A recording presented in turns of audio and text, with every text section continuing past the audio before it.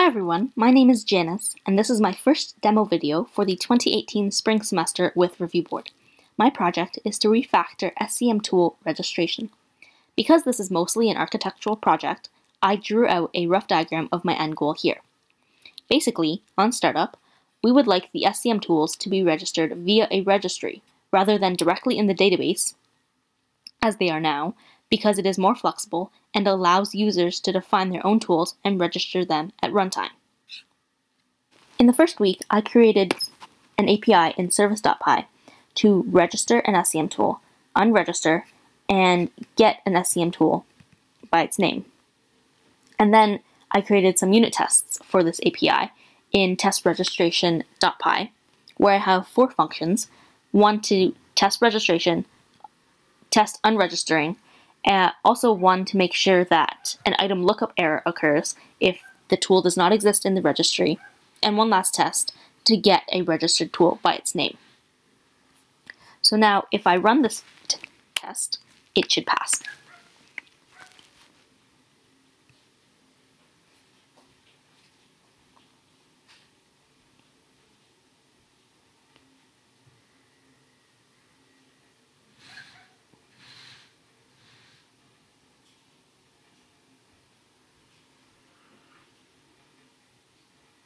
And voila!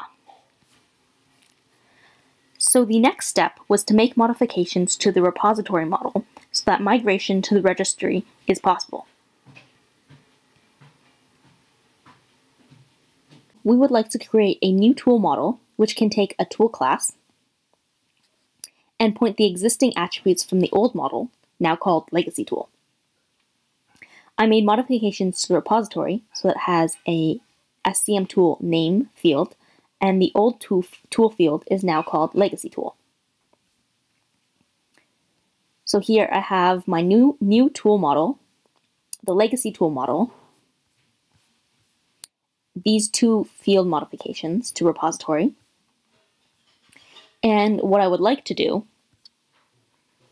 is that when the repository tries to get an SCM tool, it first checks if the legacy tool is attached.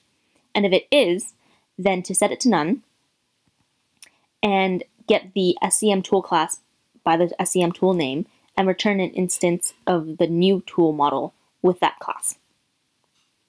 And for these modifications to the repository model, I had to create a new evolution here where I rename the tool field to legacy tool, change the field, and add the SCM tool name.